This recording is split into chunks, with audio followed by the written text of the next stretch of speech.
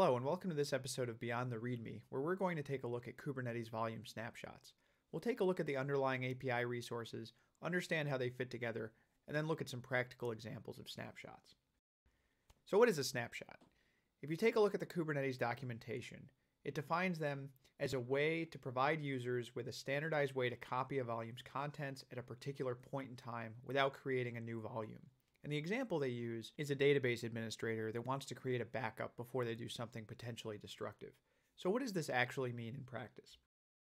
Well, most storage systems, if you consider AWS EBS or an on-premises storage device, have some way to create a snapshot at a given point in time.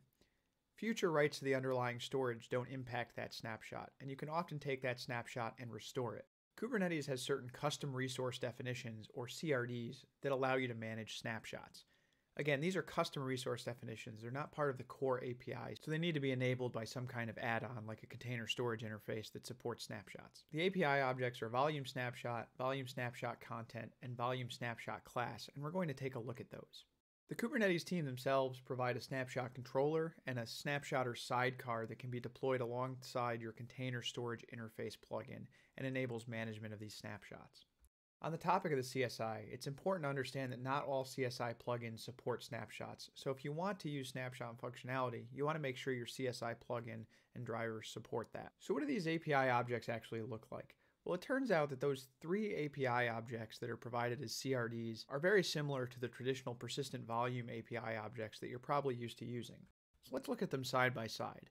On the left side of this diagram, I have my traditional API objects for managing storage. A storage class provides a way to encapsulate parameters for a user's storage request so that you can offer different types of storage for different workloads. A user might then request a storage class for production that might get provisioned on faster storage, whereas development-based requests might get provisioned on slower storage. Persistent volume claims are requests for storage, and if that request is valid and can be satisfied, a persistent volume will be created in response to that PVC. The persistent volume is the actual underlying storage that's provisioned and then mounted inside of, say, a container. On the right side of the diagram, we have our API objects for volume snapshots. A volume snapshot class is very much like a storage class. It defines certain parameters for that snapshot. And you might wonder why you really need this at all. Why can't you just rely on the underlying storage class that the original storage is provisioned on? Well, you might have some parameters that you want to be unique to your snapshots. For example, your storage class might want to retain storage after it's deleted, just to be on the safe side, whereas your snapshot class might be okay with just deleting snapshots if a user wants them deleted. The volume snapshot is analogous to the persistent volume claim. It's a request to create a snapshot. And if that request is valid, it will result in a volume snapshot content, which is the actual snapshot representation on the underlying storage system. So that EBS snapshot in AWS, or that snapshot in the on-prem storage system you're using. Now, of course, both persistent volumes and volume snapshot content can be created manually, but for this video, we're going to look at persistent volume claims and volume snapshots, where those underlying objects are automatically provisioned in response to a request. So if you'd like to follow along with this, you can set up your environment in Minikube, and I'll provide a link to all of the Kubernetes manifests I use inside of the show notes. And setting up Minikube is pretty straightforward, but there are a few additional steps we need to take to make Minikube work with volume snapshots. So you can start by starting up Minikube just as you normally would. And once Minikube is up and running, you need to enable the CSI host path driver and the volume snapshots add-ons.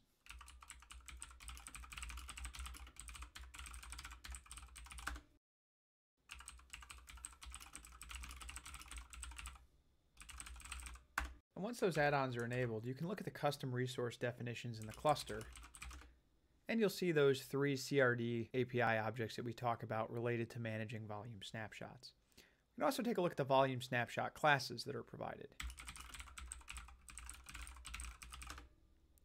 And we can see that we have one class, the CSI host path snap class. So that's the class we'll use in our volume snapshots. So now that we have a cluster ready to support snapshots, let's take a look at a practical example. So imagine we have an Nginx workload with a persistent volume that's mounted to collect the log files at var log Nginx, the traditional location where Nginx sends its logs to. Imagine I want to do some parsing on these logs, but I don't want to impact the production workload. What I can do is create a snapshot of that volume, which represents a specific point in time, and then I can provision a new persistent volume from that snapshot. I can then mount that persistent volume like any other volume. In this case, I'll mount it inside of a log processing job. So let's see how we can do that. So the first thing I'm going to do is provision my Nginx app, and I have a deployment.yaml file that contains all of the resources necessary for that. So first I have a persistent volume claim, which is pretty straightforward. I'm requesting just a normal persistent volume to mount on my Nginx pod. Then inside of the pod spec, you can see I mount my persistent volume at var log Nginx, and I also expose this with a service. And while I'm waiting, I'll jump over to another terminal and open up the Minikube tunneler so that that service endpoint can be exposed.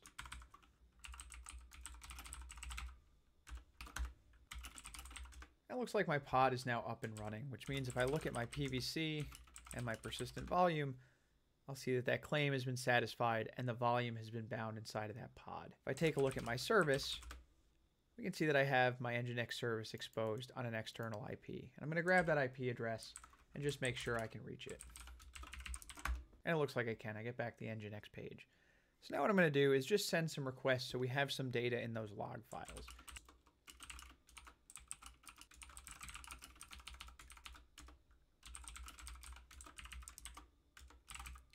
So I'm just going to send a random number of requests between 1 and 1,000 to that endpoint. I'll give that a second to finish. And once that's done, I'll do the same thing again, but now I'll send a random number of requests between 1 and 100 that are just designed to fail. And you can see I get back 404 for these requests. So now we actually have some data in our log file. And we can actually verify that as well by SSHing to our Minikube server and taking a look at the underlying storage that's provisioned. Remember, this is the host path driver, so this storage is being provisioned as a directory on the underlying Kubernetes host.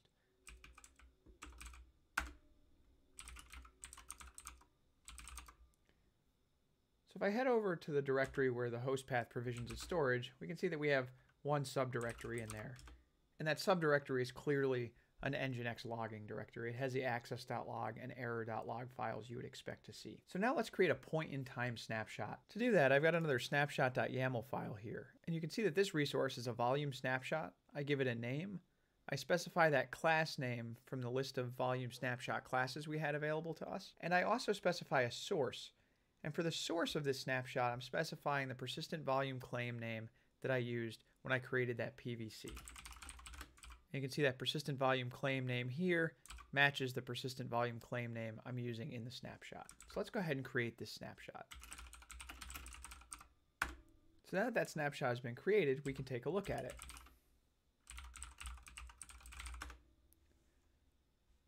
You can see that snapshot has been created and it's being indicated as ready to use. So I could start using this snapshot to create a volume. You'll also recall that a volume snapshot is a request for a snapshot, but the actual underlying snapshot is a volume snapshot content. And if I take a look at the volume snapshot content, we can see that has been created and is ready to use as well. Now remember that volume snapshot content represents the actual snapshot on the underlying storage system. So if I take a closer look at this snapshot, I should be able to see some information about that underlying snapshot.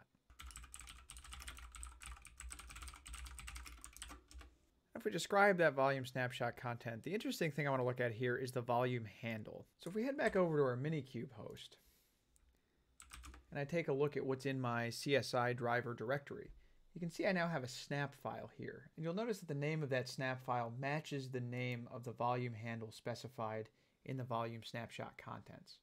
So this ties those two together. That volume snapshot content is a representation of that snapshot on the underlying storage system. And of course, in this example, since we're using the host path driver, this just creates files on the file system.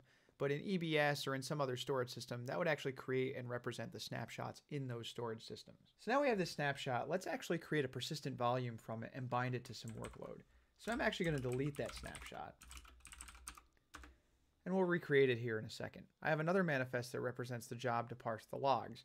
And in this case, I'm using the wonderful Go Access Log Analyzer to create an HTML report from Nginx logs. So let's look at this manifest. I have the same volume snapshot we just looked at, but now I have a persistent volume claim. And what's interesting about this persistent volume claim is that if you look at the data source, the kind is set to volume snapshot, and the name matches the name of my snapshot that I'm creating. So now what I'm doing is creating a snapshot and then requesting that a new volume be provisioned based on that snapshot. So my new volume will represent a point-in-time snapshot of that underlying storage. Then I define my job, and I mount that persistent volume inside of my job at the logs directory. And my job just runs the go access utility and sends the logs over to it to spit out some HTML. So let's go ahead and create these resources. Now if I take a look at my persistent volume claims, we can see I have my new claim for log parsing. And if you look at my persistent volumes, you can see that claim has been bound. And if I check the status of my jobs, I can see that my job is completed. And if we look at our pods, we can see that that log parser has completed running. So now I'll grab the logs from that job execution. And you can see this looks like an HTML report that was generated by Go Access. So I'm going to send that to a report.html file and open it up in a browser. And that report looks like it's valid for all of the requests. We can clearly see the requests, both valid and invalid, from some of the example requests I sent to my server. And this report represents an obvious parsing of the Nginx log files. So we can see that we were successfully able to snapshot that Nginx log volume and then create a new volume based on that point in time, mount it into an entirely different container, and then perform some work on that volume without ever impacting the production data. And remember, that snapshot represents a point-in-time view of the underlying storage. So let's go back over to our Minikube for a second. And you can see that we have that snapshot, and now we have an additional volume here. So if I do a quick MD5 sum here of the access.log file in my actual Nginx volume, and then I'll do the same thing with the access.log file in the volume created from the snapshot. And we can see that those checksums match because we haven't sent any additional requests to that HTTP server. So nothing has changed on the original storage volume. But let's send another request to Nginx really quickly. Now that new request should be in the access.log file. And if I look at the checksum for Nginx's access log file, we can see it's changed. So that original file has changed. The file that's currently mounted inside that Nginx pod has changed. But the volume created for my snapshot remains the same. And so this was a bit of a contrived example. You would typically send your logs to an upstream log parsing utility, but it kind of gives you an idea of how you can create a point-in-time view of some storage, create a new volume based on that point-in-time view, and then work with that data without ever impacting the real production workload. Kubernetes 1.26 is going to bring the ability to provision persistent volumes from cross-namespace snapshots. So you could actually have this persistent volume for the log job inside of a totally different namespace from the original snapshot, which will add an additional layer of separation. So I really like volume snapshots. They're a great way to add some data protection capabilities to Kubernetes. And in this video, you took a look at the underlying API objects and then saw some practical examples of how you might work with snapshot objects. Thanks for joining me on this episode of Beyond the README. If you enjoyed this video, be sure to subscribe, hit like, and send it to your colleagues. We'll see you on the next one.